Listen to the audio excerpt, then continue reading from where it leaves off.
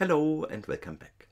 So in this video I want to discuss factor codings a bit, and what that is we have already seen if we have a categorical variable with k classes, k levels, then what we do is we add k-1 columns to the model, to the design matrix, and for the first k-1 or some selected k-1 classes we write a 1 in the corresponding column whenever we have a sample of this class, and one class, the reference level, that is left out. If we encounter this we just write zeros.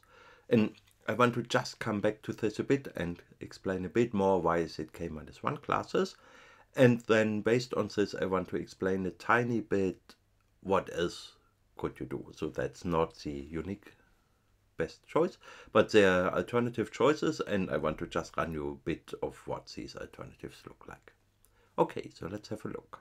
So let me first recall what did we do. So if x is an input which has possibly non-numerical values, or at least non-ordered and discrete values, which I want to just call a1 up to ak, these are called the levels of a factor. Then what we did in the design matrix, we added k-1 columns, so 1 up to k-1, and we write a 1 in a column if we are in the corresponding class. So we write xij, let's call the variable x twiddle to not have too many x's. Xij is 1 if x twiddle I is of class j, so equals aj, and 0 otherwise. So that gives us 1s here. And there is one special rule, namely that's for j only up to k-1.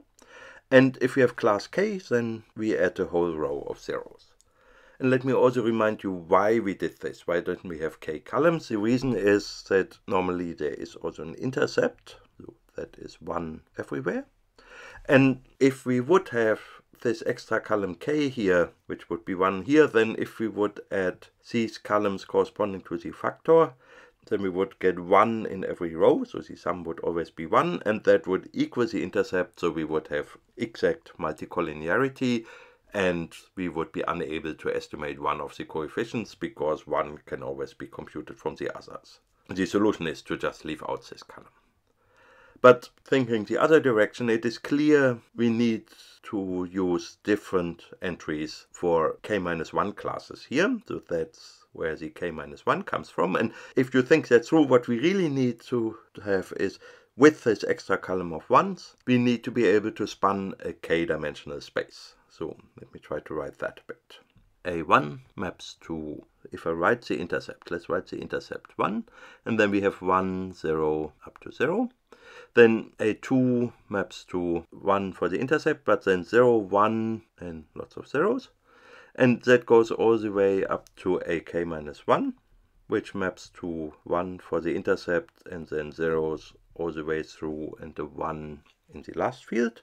And finally ak was the special one, the reference level, that maps to still 1 for the intercept, but then zeros throughout here.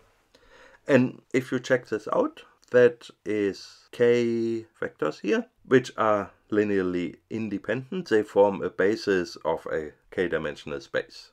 Not an orthogonal basis, but they do span the whole space. And that is really the property we need. So when I said we need k-1 of these columns, that was really true in the context of the intercept, which makes that here orthogonal. If you have no intercept, you can fit models with no intercept, and then you would actually need k separate columns to describe a factor with k levels. And if you check what R does, that's actually what R does. So in a model with no intercept, the factor codings are different, and there is another column, so you have k columns in models with no intercept, where column k is what you would think it would have a 1 here, but only if the intercept is not there. Good, so that's what we need. We need k vectors here, which are linearly independent, so they span k-dimensional space. And I wrote column vectors here because that's the normal way to write vectors, but they will turn into rows in the design matrix. And now the question is, what else could one do? So let's call it v1, v2, up to vk. And what I say is any choice of these vectors vk which spans a k-dimensional space, if we count the intercept here, this would work. So there is a choice, and the most important thing is that choice does not affect fitted values. So if you make a different choice, I'll discuss a few in the next few minutes, then fitted values stay the same. But what does change is the regression coefficients and the interpretation of the regression coefficients. For this example, let's just continue from here. So if we have a sample of class 1, then y hat is, well, we have this one here, so 1 times beta 0, and then we have that one here, plus 1 times beta hat 1, plus whatever we may have. Then if we have class 2, then we have y hat is still 1 times beta hat 0, but now we have 1 times beta hat 2, no beta hat 1, and then whatever other columns may be there. And then the only special one is class k, where we have y hat is beta hat 0, and there is no plus anything because there are no additional entries here, it's all zeros. So that's it. I mean, plus other inputs and plus error. But there we have already seen this. We can interpret these beta hat 1 and beta hat 2 as change of the intercept. So here the intercept effectively is beta hat 0 plus beta hat 1. Here it's beta hat 0 plus beta hat 2, and here it's just beta hat 0. So beta hat 1 is interpreted as the change of intercept relative to the reference level, which in my example was class k. Beta hat 2 is change of intercept for class 2 relative to class k. So that would change if we put different vectors here, because these entries of the vectors were which went into this argument. Good. So why would one do that? So sometimes for more specialized situations, actually different interpretations are easier to work with. That's one reason.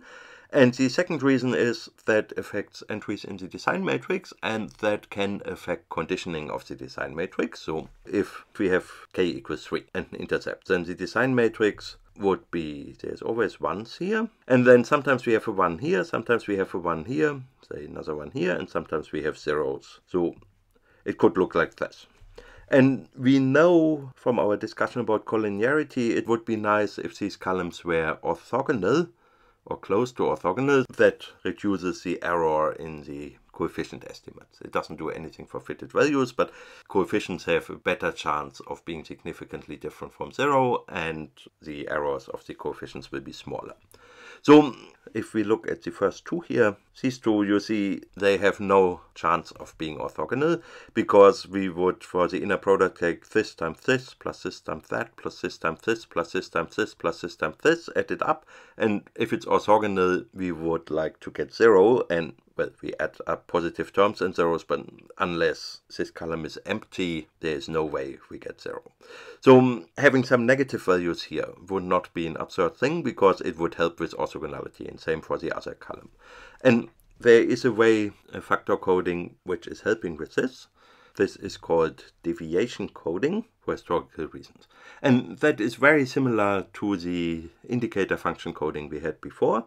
Let's just do something with 5 levels for illustration. So here we would have 1 and then 1, 0, 0, 0. The first one is the intercept. Then a 2 would map to 1, 0, 1, 0, 0, and so on. A 3 maps to 0, 0, 1, 0.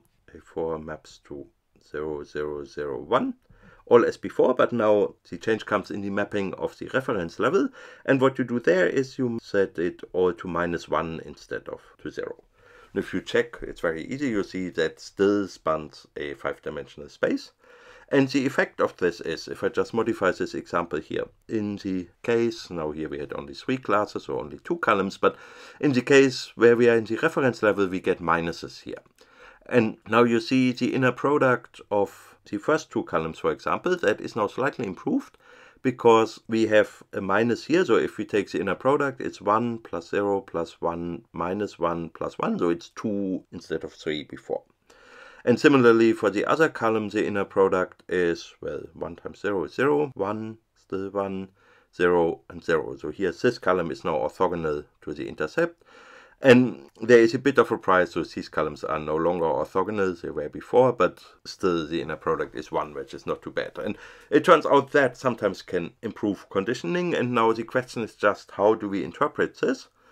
And that is of course a bit more tricky. So if we have a sample of class 1, then y hat would be beta 0 plus beta 1. Class 2 would be beta 0 plus beta 2. Class 3 would be beta 0 plus beta 3. Class 4 would be beta 0 plus beta 4. But now comes the complicated bit, namely, if we have a sample of class 5, then we would get beta 0 minus beta 1 minus beta 2 minus beta 3 minus beta 4.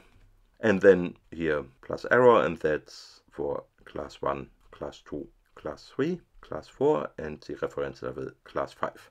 So you see that's a bit more difficult to interpret, but it is not absurd. I mean, it is still shifts the levels around, and there may be situations where that makes sense. So there it is. And then if you have a look in the note, there is another example listed, which is similar in character. And finally, not in the notes, but built into R, there is also a coding built on orthogonal polynomials, which makes a bit more determined effect to get these columns to be orthogonal. Okay, and that's really all I wanted to tell you here. So there are different ways to encode the classes of a factor, to encode the levels of a factor. And they do differ in the interpretation of the regression coefficients, like here. But they do not differ in what fitted values you get. So you get different values for the regression coefficients here, but if you actually fit the values, then the y hat will come out the same. Okay, so that's that. And this discussion concludes our section about just linear regression, or how to use linear regression in practice. And with the next video coming in a few days, and the corresponding section in the notes, we'll start an entirely new topic, namely we'll start talking about robust regression, and that's different estimators for the regression coefficient, which are made so that they work still when there are outliers present in the data. But that's a topic for another day. So see you soon, and bye bye for now.